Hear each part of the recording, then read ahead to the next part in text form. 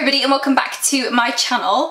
For today's video, I am filming, I don't know whether to be excited or nervous. Like, I am excited to see it again myself, but I am horrendously nervous for you guys to see it. So I started my YouTube channel back probably in 2014, I think it was, but you guys I think are only actually able to see videos from about 2 or 3 years ago. So I hid those other videos because I think just as time went on and the more I filmed, the more content I created, I just decided that some of the content on there I just didn't feel was kind of up to a good enough standard.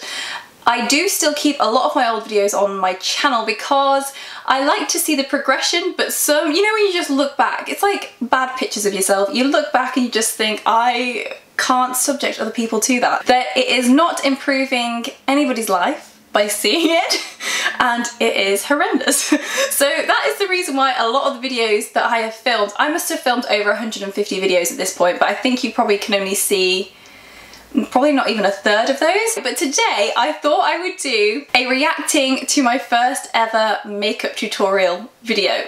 I'm so scared. So I've got my headphones in so that I can watch the video without it disturbing the sound of this video, and what I'm going to do is I'm going to hutch over that way, and then I'm gonna probably put a little clip of the video somewhere at the bottom here, probably here, so that you guys can watch it at the same time as me. So my first ever makeup tutorial on my YouTube channel was called Glamorous Eye and Dark Red Vampy Lips.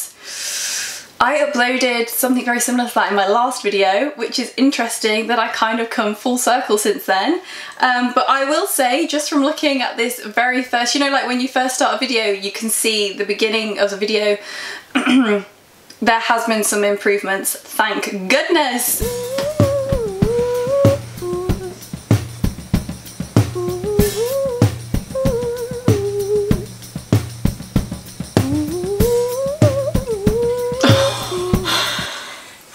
So today I thought I would do a makeup look that was a little bit more glamorous. How quiet am I? With a really dark vampy red lip, which I absolutely love. So if you'd like to know how to get that, just keep watching. Okay, so we're going to start first by getting our hair out the way. Oh my goodness. First of all, the angle! That is not a flattering angle. Like, it's like this. You just need to pop and like, you want to be filming like down, don't you, to make you look a bit slimmer. Oh my gosh, my hands. I've got no nails. This was when I was still horrendously biting my nails. And then gonna take my and they look so chubby. Pop by MAC and just pop that. I still love Painterly Paint Pot now. Oh, it's not cute. Oh, the mouth. The mouth.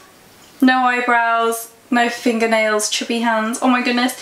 At this point I was about 13 stone, and for reference I'm 9 stone 3 now. I'm going to use my Urban Decay. Still one of my favourites. Corrupt from Naked 2 is like the best black ever. So it's this one. Gold. Half-baked. And just pop that. And you can also hear the rain. Over the centre of my eye. You can hear the rain. Slightly into the biggest thing I'm noticing change-wise, other than like the fact I look quite different, is I don't want to interact with the camera at all. Once that's on, like, I sound very quiet. I don't really want to interact with the camera or talk to the audience. Bubbly. From I don't have that palette anymore. See it in the light palette. And I'm just going to pop that, I'm using the same brush, I'm just going to pop that on the inner corner. Just because it's a slightly it doesn't look like finer. It doesn't look like I'm enjoying myself filming this, which I think probably at this stage I wasn't, because as I said, this is one of my first videos, and I think from this video I learned a lot. Like, when I watched it back, I learned an awful lot about how to talk in front of the camera. I think after I filmed this video, I remember practicing in the car, I would practice in my living room, like anywhere, I would just practice talking out loud, because that was really one of the hardest things for me when I started my YouTube channel. I didn't realise, like, I felt like I have the biggest personality, and I do have a really big personality. I never stop talking, but I remember looking back at this first video and thinking, why can't I see it? And it really is a skill to be able to talk to the camera and engage with your audience through the video. which at this stage obviously I haven't got yet. Just slightly damp. Which I still have a long way to go, by the way, like I'm always learning. But it's particularly obvious looking at this to my videos now. Palette, and I'm just going to slightly run it. But so far I'm using a very similar technique which I always use anyway, starting with the eyes and then doing everything else after. I'm just not smiling! I'm going to use Foxy. I'm not smiling whatsoever. Urban Decay Naked 2 palette again. And did I just burp? And I didn't edit it out. Right under the I just can't with this double chin. It was not a cute angle. Use the snake bite that we've just popped in the crease. And also my hair colour at this time was completely natural. I'm now just going to take a little bit of the They're Real. Did you see what I was like, They're Real push-up liner? As if like I don't really want to be here. I'm not sort of lining the eye, I just want to push the product right into where my eyelashes are. Oh Alice, you're so funny. My hand! I can't with my hands. So once you've done that, before we add any mascara or lashes or anything, ambiance with the candle burning in the background. Waterline with a little bit of white. Do you know what? White eyeliner in the waterline, that used to be like my signature thing. Like I would always have white liner in my waterline. Like anybody that went to school with me or grew up with me, that was like something I always did, because obviously it's supposed to like brighten your eyes, make them look bigger, and I loved it. I don't do it so much now because I think it's sometimes a little bit hard, like there's a time and a place, but oh my god, that facial expression! That is not normal. Oh my goodness.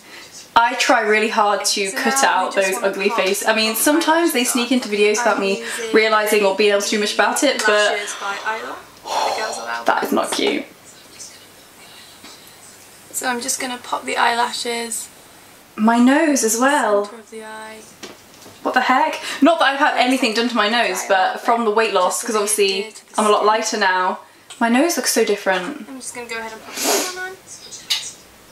Okay, so once your lashes are on, we're just going to do the base. So I'm going to use still one of my faves. L'Oreal True Match. I love L'Oreal True Match. Love it. And I'm just going to pop. And still using my fingers, even now I'm doing that. With my foundation, I do sort of rub it in a little bit before taking a brush to it, just so it's sort of yes, girl. Dispersed all over. She knows what she's talking about. But there goes that mouth expression again. Jeez. Making sure I have a feeling that that foundation might be a tad too dark for me as well, but hey ho. I'm interested to see how I do my brows, because I know that my brow situation has changed quite a lot.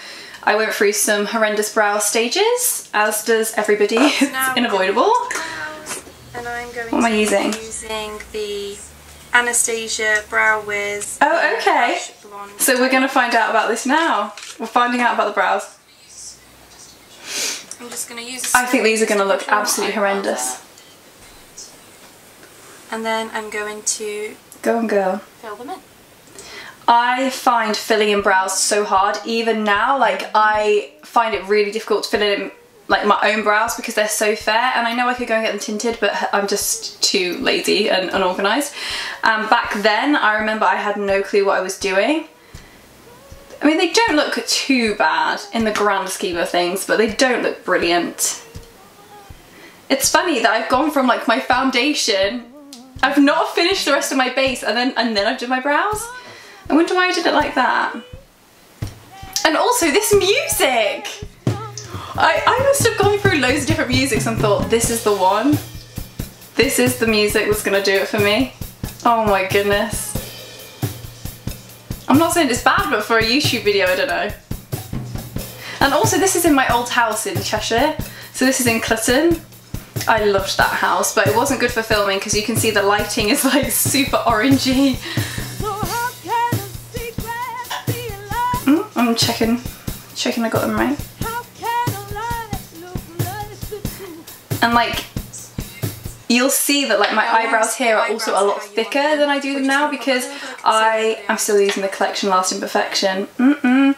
Because I used to I just used to let my brows grow out until they were like really bushy, and then I just tidy them up. Now I much prefer, like you can probably see, like a more slightly thinner brow.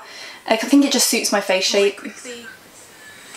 Just gonna go set that with I'm using pressed powder to set it. See, that's very similar still to what I do now. Except I probably use a lot more concealer now. I'm like, oh, get it on. And I do bake now most of the time rather than just setting it. I can't wait to see me do my lips. And then I'm just going to take the same powder and just set set it, girl. The only that I just don't look happy. Like, no wonder people didn't really watch this to begin with.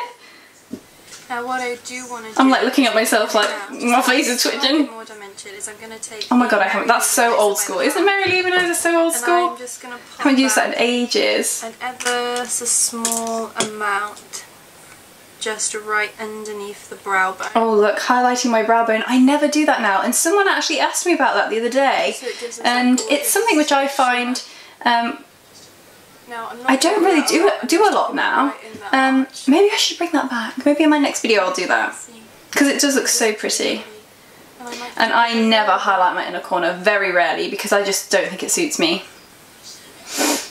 Now for blusher, I want to leave it quite neutral blusher on the face. Oh my god, that is not me now, is it? I'm like, oh, get it on. Rocketeer. But Rocketeer is still one of my faves. And I'm just going to pop that across my cheeks. Oh, my cheeks are so chubby. Oh, poor Alice. And then once that's done, I am just going to take a little bit of the Mary Lou Manizer again and pop that just on. See, now I would say that my bronzer and contouring is a lot more like, that's a big part of my makeup. So I really make sure that I've got like this contour and that I do my forehead, which I obviously wasn't doing then. But I was highlighting my nose, which I don't do now. A little bit on my Cupid's bow and a little bit. Oh, look at that cheeky little smile. I was like, now for the lip, I'm going to do a so funny dark red lip. And I'm going to use Diva. I love that. Use that in a recent makeup look that you will have seen on my Instagram. So what I'm going to do is I'm just going to take it straight from the bullet and put it straight on my lips to begin with. Ooh, controversial way of doing it. Now I would definitely go in with a lip liner and then go in with a lipstick over the top. This music is not doing it for me today. It's just the angle. The angle is so unflattering. Like, everything about this is so unflattering. And you know what else I've noticed? I've not really done a great deal of eyeshadow underneath my eyes, and that was something which I never really did until probably a couple of years ago. I never had mascara on my lower lashes. I never really put anything on my lower lash line, and now like I can't live without it because I think it makes that really smoky, sultry look. Even if it's just a natural daytime look, I still will put a little bit of bronzer because I just think it frames the face, it brings the whole look together, it looks nice. Now just to make that look a little bit... I'm just so timid and shy. Foundation. I'm interested to see how I wrap it up at the end. Neaten up the edges slightly. Yes. Neaten up the edges. Oh, Alice, you're so cute. Everybody has to start somewhere. I'm really proud of this because at the time, like, now I feel like I have friends that do YouTube or I have friends that do Instagram or anything like that. So it's a little bit more accepted to do it now, but at the time when I first started making YouTube videos, this was not, like, I didn't know anybody else that was doing anything like this, so I'm still really proud of this because I must have been so brave. I know what you think. Yeah, I really like it. And I've just taken my hair clips out and I'm like, I'm done. Oh, a little smile. That is not a nice close-up. That is horrendous. No eyeshadow on the underneath, no mascara on the underneath. You can see every pore. It doesn't... Oh my goodness. And also, like, it's like... Oh! Sometimes I still do that. That last bit at the end is just... That last bit. When it like proper zoomed in like this close and you can see every pore and all the texture. Oh my goodness. Oh my goodness. I think I have come a long way from that first video, but that was like 4 or 5 years ago, and I've changed an awful lot since then. I've changed, I would say I've changed the most in the last 18 months. So watching a video back from 4 or 5 years ago, I honestly look at it and I don't even, like, I know it was me, but I very much look at it like, oh, that's baby Alice. Like, I can't really remember being like that, but I can. Does that make sense? And when I'm watching me talk and I'm so timid and I'm like talking very much like this, and I'm like, I'm going to take my Urban Decay Naked 2 palette and I'm just going to do this, but I'm keeping a dead serious face because I haven't practiced talking to the camera much. When I first started my YouTube channel, as I said all the way through that video, I was so quiet, I made a little bit of eye contact, but I didn't really make much. It's not that I didn't make an effort to engage, but I wasn't able to really talk to the camera. So anybody who's wanting to start a YouTube channel, that's the biggest thing, is learning to actually talk to the camera, and it takes an awful lot of practice. And to begin with, like, you can go back and watch my old videos and see what I mean. It's one of those things which you only get better at over time, and unfortunately, like, it's awkward because you're uploading the video and everyone's going to see it, but at the same time there's no other way of getting around it. So you've just got to practice and watch your old stuff back and really make sure that you are improving, which I have tried to do quite a lot over the last few years, because I look back at videos like that and I think, oh my goodness, the angle is horrendous. I started with a camera which didn't have a flip screen, so I couldn't see if I was in focus, which I think is probably why the angle was so horrendous, because I couldn't really see what I was doing. I just propped a normal camera up. It was so orangey, indoor, horrible lighting. I know a lot more about lighting now. And yeah, just engaging. I think my skill has got a lot better. Hopefully my makeup has improved a little bit along the way as well. But that is so fun watching that back. Oh god, I do make myself laugh. So I hope you guys enjoyed that little flashback. As always, if there is anything at all you want to see on this channel, please just leave me a comment down below. And if you enjoyed this video, please don't forget to give me a big thumbs up and subscribe. And I will look forward to seeing you in the next video. Bye!